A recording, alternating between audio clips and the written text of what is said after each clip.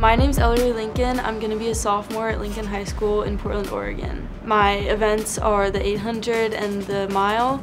I've run a 209 and 440.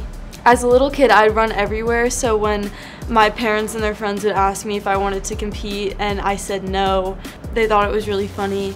But I kind of found running on my own time. I think my greatest accomplishment was running the #2 freshman all-time mile, because I think it kind of proved to myself that I can do big things. My mom inspires me the most. She's always been my biggest role model. Outside of running, I listen to a lot of music and I like to hang out with my friends and be outside.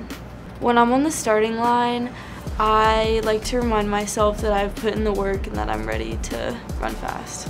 If I could meet anyone dead or alive, I'd want to see my great-grandma. I would describe myself as easygoing, creative, and happy.